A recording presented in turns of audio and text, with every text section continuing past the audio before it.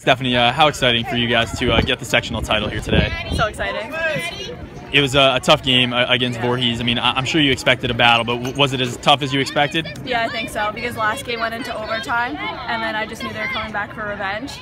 So you guys went into the half 1-1. What was Coach Davies telling you guys at that point? To just keep up the energy and keep the positive, and we had the momentum going in front of the goal and to finish on the cage.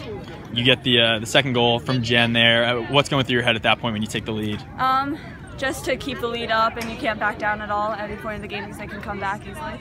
Obviously, then you had the third goal wound up being the game winner. Just walk me through the play and what happened there. It was off a corner, and then it went wide, and then Caitlin De Silva passed it through the goalie's legs, and then I just dove and tipped it in. What was that feeling like right there? It was incredible. You guys obviously are on to the Group 2 semis, probably going to face West Essex. You played them in the sectional final last year. How tough are they, and what are you guys going to have to do to come out with a win? They're a really great team, and to come out with a win, I think everyone needs to be on, and we have to play to our strengths and then make our weaknesses also our strengths.